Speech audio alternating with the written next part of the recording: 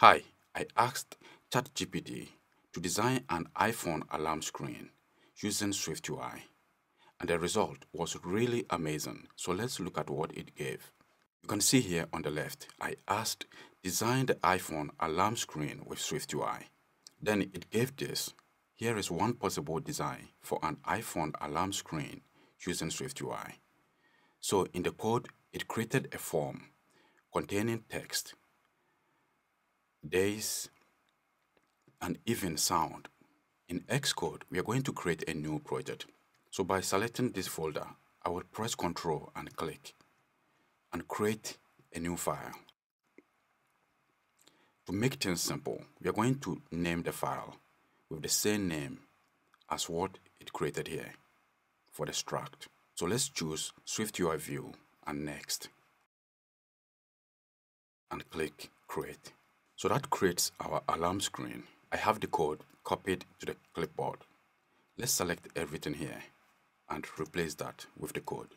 So we have all these variables and the form itself over here. But we have an error. Let's look at how to fix that. So the first error is complaining about the name of the days not found. There is a button here for selecting days from the day names. You can see that is an array, but let's pretend as if we don't know anything about the day names. So let's go back. Here you can see I have asked add day names, and then it gave this code, which is an array.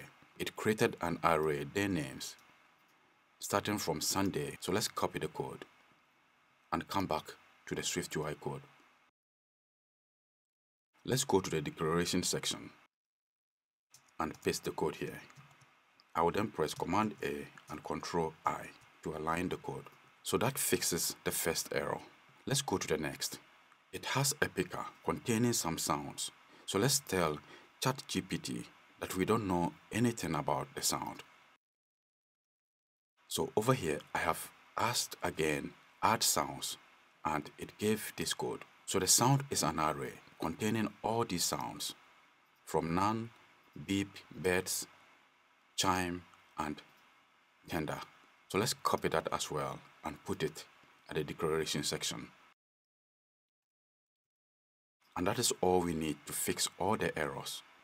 And that creates this incredible alarm interface containing the time. So we can click here to select the time we want.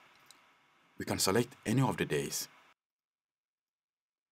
It created the days with a list, but we can change this easily to use a picker. And here we have the sound. So by default, it is set to none, but we can change it and pick any of these sounds. I haven't added any sound, so it doesn't play anything. It also has this toggle. So this is just one use case whereby you can use ChatGPT to enhance your productivity as a developer. Thanks for watching.